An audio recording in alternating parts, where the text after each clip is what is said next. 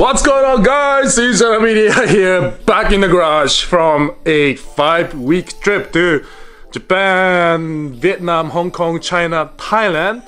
I'm back in my garage, back at it on my FD. Before I begin my video today, I want to say thanks to my man Evo, who's actually one of my subscribers here on CZeroMedia, and he sent me this custom shirt for Christmas. I didn't ask for it. I came back home and he sent me this and like Japanese flag and a bunch of stickers. So thanks to Evo, and you gotta look at the back too. It says Ishin and number 0. How cool is that?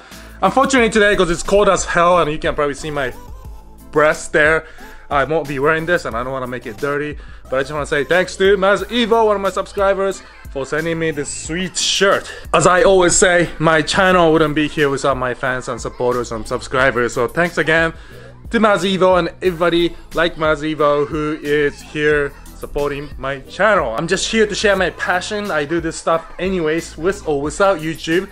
And then hopefully along the way, if I can educate and entertain you guys, that'd be great. Alright, so today we're working on the wire harness on the FD. I probably spent like 50 hours behind the camera, if not like 100 or 150 hours. I don't even know, I lost count. Just kind of studying the wiring harness, how everything works, and basically just getting rid of everything I don't need. Airbags, traction control, and ABS systems. Everything that has to do with emissions has been completely eliminated.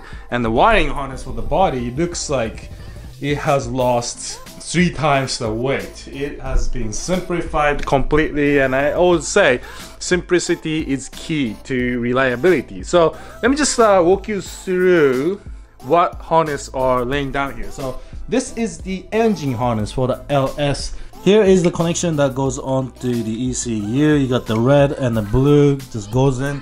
Super simple OBD2 cable connection there, and then bunch of connectors, which I also labeled so I don't lose track of what goes where, which I will explain later on. And also thanks to the guys from wirecare.com. These guys hooked me up with all kinds of heat shrinks and wire protections. And this is the Mazda chassis harness that came with the car, OEM. A lot of stuff again has been removed. I don't want to go into details because that will take like 6 hours to go through, but you can kind of see here, you can get an idea of how much wiring has disappeared. This grommet on the firewall was completely filled out. Now I only have like 20 wires going through. It makes me happy and scares me at the same time that I have lost so much wiring. This car might just catch on fire on first start. We'll see that. If it does, that'll make for a funny YouTube video. And the fuse box has been shrunk down, as in not everything in here has been retained, but I have basically extended it. So I'm going to be relocating the fuse box from the engine bay to behind the passenger seat, where the battery box will also be kept. And the third harness on the FD is the rear chassis harness. It has also been completely simplified. I had the ABS module back here, which was a complete chaos. I removed that completely, and the rear wire harness actually went through the passenger side into the passenger side firewall. So that's being eliminated. Hopefully I can control everything from the driver's side and energize everything that way. We'll find out. But for now, I'm gonna start putting all these wiring harnesses back in the car to see the length, and if the length is correct, I'm gonna wrap it with the wrap I got from wirecare.com and go from there.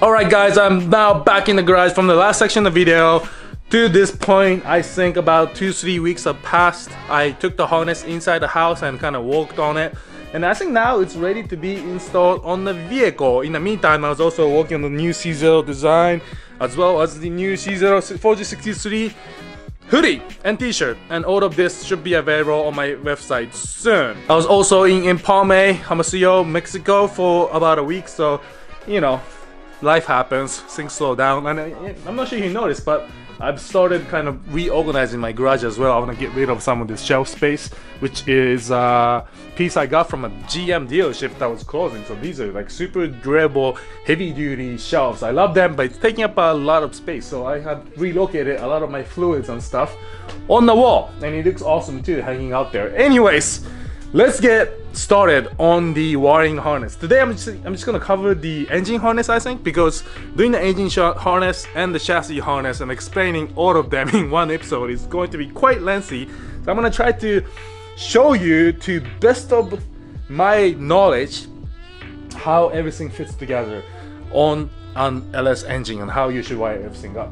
So first thing you should do before you LS swap a car, before you start wiring up your LS engine, you need to download the harness pinup.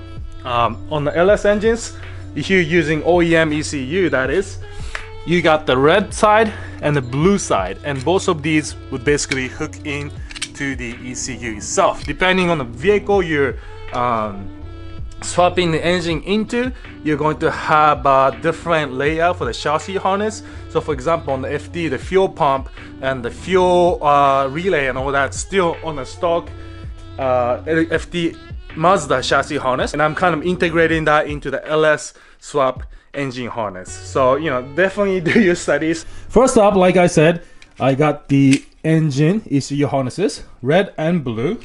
This is exactly what you want to follow. I'm not sure if you can see that, but there are numbers written right above the cables. There you go. Okay, so what I'm gonna do is just quickly show you how the LS engine harness is routed on the engine itself, so you can kind of see how the harness is installed on the engine, and then I'm gonna take it off the engine and show you exactly which connector goes where. So just a quick overview of how everything is placed right now. Here we go. On the passenger side, okay, I got the crank position sensor, I think. Yep, crank. This is installed near the starter. Next to that is also a water temperature sensor. I'll get into that later. So the LS engine kind of splits into two down the middle and comes down here, and it also splits into two, one on the left, one on the right, towards the transmission for the O2 sensors and transmission speed sensors and whatnot. On the left side here, you got your connection for the injectors, right? So you got four left and right. You got one plug for the coil packs, and for me, I have power for the fan control, which is got the fuse box right here. In the future, I do plan on cleaning everything up and putting all the fuse box inside the car, but for now, I don't want to do too much at the same time, because when you do that, you lose track of what's working, what's not working, and if there's any issue, you don't really know what happened because you changed so much. You can't really track down issues, right? So you want to change things one by one if possible. Okay, so back here, I got map pressure sensor. I got here cam position sensor, and these go in the back here. For my LS6 engine, the cam position sensor is in the back, but for some LS engines, it's also in the front. So make sure you read up on where your cam position sensor is located. Here I have the oil pressure sensor. This is the speed hot pressure sensor sender. I'll be running speed hot, oil pressure, oil temperature, and water temperature for inside the cabin so I can see in the dash. For the ECU side though, you only need to understand water temperature. So I have here the stock GM water temperature, which is connected to the harness here. Other than that, you don't need oil pressure, oil temperature for the ECU to run the car, which makes it extremely simple. These engines are as complicated as it might look right now. After a little bit of patience and studying, it starts to make sense, and this engine is really simple. You start to understand the reason why people LS swap their cars, because it's so easy, the mechanics, the wiring, and it's just so cheap to do at the same time. So, you know, going from the super complicated rat's nest RX7 rotary engine with twin turbo and all this wiring and piping and boost lines, it's so much easier to work on. On the right side here, we got coolant temperature, so this is where the intake sits, right? So I got like the map sensor, intake air temperature sensor, things like that. I'll explain this to you once I get it off the car.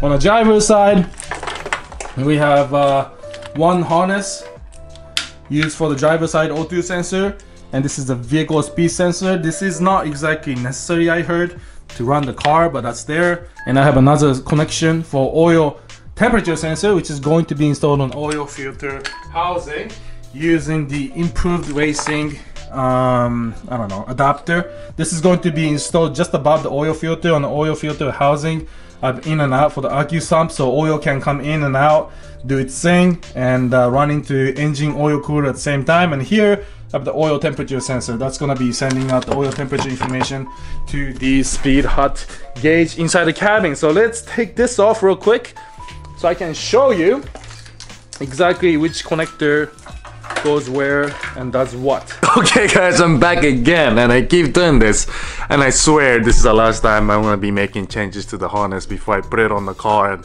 test fitting things. But let me just show you that in the last portion of the video, when I was walking on the harness, I showed you the fan control unit where all the relays and fuses were inside the box. That's been relocated to the inside of the car. I told you guys that I was gonna relocate it later in the build, but I decided, why not? What the hell? The car is completely apart. I'm just gonna do it now. So I put the fuse box inside the car, which this guy right here, fuse box with relay and everything for the fan control. That's gonna be sitting right here next to the battery box, which will be relocated to behind the passenger seat. Wires coming all the way up, which is going to be the power wire basically. And I ended up creating this new harness here. It's going to be run under the headlight, under the frame here, into the fan. And yes, in the meantime, I also put the radiator back in the car so I can see how long the wire should be for the fan control unit. So it's coming together. Now back to the RS engine harness. Let me just explain to you again exactly which connector does what and how simple it is to wire up this car. So here we go. We got the LS ECU, red and blue. We got the OBD2 cable here, also going to be inside the car. And we got a couple wires here coming out. That's basically FD RX7 specific. You don't have to worry about that if you're not swapping the LS engine into the FD RX7. And then here is basically where the firewall is going to be located. So all this is going to be inside the car. What's from here on is going to be in the engine bay. First of all, I got here crank position sensor and ground, and this is going to go through the passenger side exhaust manifold just right under there. And coming down to the manifold side, I have a O2 passenger side sensor connector, and as well as the reverse light, which has been deleted on my car, so I technically don't need this connector. But if I do need to install the reverse light for any street regulation and laws, I'm gonna have to reinstall the switch and connector in the car, but I won't be using that. And on the driver side, of course, you have the O2 sensor connector for the driver side just under the exhaust manifold, and the vehicle speed sensor connection. So that's basically behind the engine right there, okay? And coming in the middle of the engine, right behind the intake manifold, you got MAP sensor, manifold absolute pressure sensor. You absolutely need this information to calculate air density and whatnot. You also have cam position sensor connector. You also have knock sensor. These three are going to be installed right behind the intake manifold, and luckily we have intake manifold sitting here. That's the front, that's the back, and that is where those connectors will be installed right there. On the left side of the intake manifold, very simple. You got the plug for the coil packs, and then you got 4 injectors. These injectors are in order 1, 2, 3, 4. You get this mixed up, no worries, because these are color coded. So like the first one's green here, third one's pink, blue, and then you got like gray, yellow, so on and so forth. Easy to pinpoint, but these are different lengths, so it's hard to mix them up in the first place. And on the driver's side, first of all, you got ground for the whole harness, very important. Make sure you hook this up, or you're gonna have ground issues and you won't have fun time. And then the coil packs repeats again. Injector connectors 1, 2, 3, 4 because it's a V8. Coming down is basically the sensors you're going to be installing into your throttle body. So first up, we got throttle position sensor. I got starter signal cable to send signal to the starter that the car should be starting up, cranking. I got here idle air control sensor, so the ECU can control the idle speeds. And over here I got coolant temperature sensor, so that the ECU knows the engine temperature. And last but not least, I have here MAF sensor, mass airflow sensor, and intake air temperature sensor. And that is all you need, guys, to get your LS engine up and running. You don't need anything else, and that's the beauty, and that's the reason, one of the reasons why I decided to go with LS engine instead of like a 2JG or RB26 or any other turbo platforms. There's no vacuum lines, boost lines, any additional sensors that you have to worry about. It's so simple. This is all you need to run an LS engine.